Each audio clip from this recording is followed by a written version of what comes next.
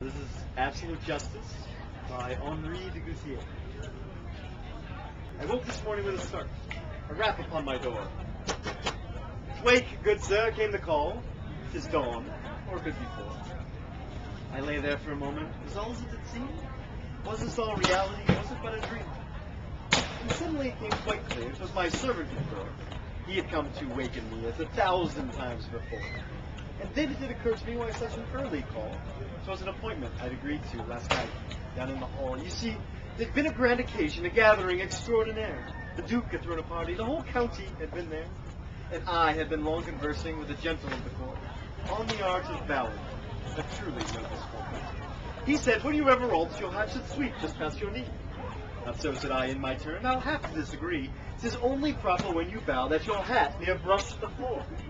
This, my friends, is more correct, not less, and nothing more.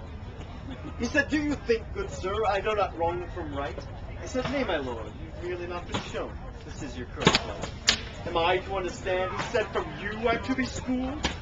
Aye, I said, a bit too loud, but you wish to be a fool. Silence echoed through the hall as the gauntlet landed at my feet. However, we were gentlemen, we'd not brawl in the street. We'd set a time and place and appear at the appointed hour. The time would be at daybreak, the place at the old church tower. Now, as I dressed, my spirits high, I had waited for so long. My first duel as a gentleman had already begun. I took my sword into my hand. I had all that I would need, all the while mulling over what my instructor had paid me. He said, don't hold your blade too tightly and don't close up your steps. Remember, thrust the tip, don't push it. It's a rapier, not a lance. Keep your elbow firm and tuck your chin in tight, for it matters not if you win, if you didn't do it right. And for goodness sake, if nothing else, bow first and do your crossing, for you want good graces on your side and someone important might be watching. Now as I walked down the street, I passed the school I had attended as a lad. As I strolled through the town market, I was suddenly stricken sad. No, not that I might never see another blossoming flower, but that no one would see me in this, my finest thing. See, duels are a private thing, not a spectator's game. Only combatants in their seconds, not the crowds, a tournament thing.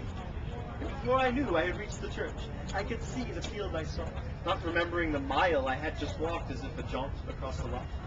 I met the man with the word fight with a nod of my head, and just glad back in disgust. Was it something I had said? Oh yes, a point on etiquette. We're not supposed to speak. At this point, talk is useless. To attempt it would seem weak. So now then, down to business. Let nothing lessen our resolve. We shall fight in single combat until justice has been solved. Till each is truly satisfied that his honor has been repaired, or until a fatal wounding, or until one's life is spared. For it is only then that it can be said that justice has been done. It is only then that a gentleman can know that he won. And so I entered upon the field, prepared to risk my life, to prove in the eyes of God which one of us was right. One bow to the ground, a quick sign of the cross, a salute to my opponent. We must be courteous at all costs. And now it starts off slow. No one's in haste. We circle each in turn, each looking for a weakness, if any can be there. Then all at once is first engaged, a simple thrust on parterre. Without a flinch or a conscious thought, I parried the king away. His second move, a bit more involved, a beat dubstep touche. Still with no problem on my part, I defended to his dismay. And now it's my turn for the attack. My prowess I shall prove. I take reverse thrust over his left arm. It was my most favored move. To my surprise, it landed home. He had not blocked in time. Though nothing fatal by any call, still first blood was mine. I stepped back smartly, gave salute, and called attention to my blow, and said, sir, if you will yield to the surgeon a little bit. He said, not yet. Just but a scratch. I have no need of that leech, but if thou art still willing for, I have much still yet to teach. Very well, I said. A bit bothered by his tone, however, not to worry. I had lessons of my own. And as we continued, my confidence grew. For each attack he made, without a problem I could speak, I would easily evade. And now every swordsman knows, never let down your guard, not an ounce. For just as you think you've won, 'tis then that your enemy does. And that was my fatal flaw. I let down just a bit. One parry made, one jump too late. And my opponent scored a hit. It landed well, a solid blow. I hadn't even seen it thrown, but there was no denying it. Blood through my shirt was showing. It landed on my upper arm, though not my favorite hand. Still, it was a gaping wound. On this field I should not stand. To continue might cost my life. I fatally bleed here on the field. And no one would be dishonored if to this man I would leave. However, anger filled my heart, and I would not be forced to say, "My lord, in this matter you were right, you barely won today." Instead, spurred on by rage, I said, "You've not yet won this bout! While I still stand and you yet live, we must still work this out." And without letting him speak a word, whether courteous or no, I lunged at him and gave him thrust, at least 100 blows. Like a dervish I leapt upon him, who was now on the retreat. Not one attack could he advance, not one move I could not meet. And then, with a grand salute, I beat fate, triple disengaged, and landed home.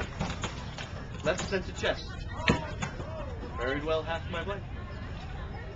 I held thrust for a moment as the blood ran down my blade, unaware of my surroundings or the damage I had made. My opponent looked to his wound as his sword fell to the ground, and then he gazed about the field as if he'd heard a sound. Perhaps he heard the chariots of death, which heralded forth with haste. But to my surprise, there seemed to be no fear upon his face. He just looked deep into my eyes, a stare which pierced my heart. He said, "Well struck. Please forgive, good sir. You were correct from the start. You've proven you're a gentleman, a man of honor and of name, and if any would remember me, I hope they could but say the same." And then all at once he faltered and gave gas, as if his time had come, and collapsed there on the field to the rising of the sun. Reality came rushing back. I swooped to break his fall. What had I done? I killed him. I was utterly appalled. We quibbled over which was a more correct posture when you bow. Certainly not worth dying for. It seems so trivial now. My second pulled me away as the Kayurjans went to his aid, but no mortal could save him now. And due to the wound I made. My second took me by the hand. He said, "I'm glad you're safe from harm." And then he led me from the field as a surgeon wrapped my arm. He said, "You fought nobly, lad. Your teacher would be proud, but you should leave now. Quickly, sir, before this draws a crowd." So I left the church to its morning bell. As I listened to its sound, I was suddenly aware of all that was around. The song of the birds in the pines, the smell of the morning breeze, the beauty of a sunrise as it listens to the trees. All these daily subtleties that we take for little worth were now as if I was seeing them for the first.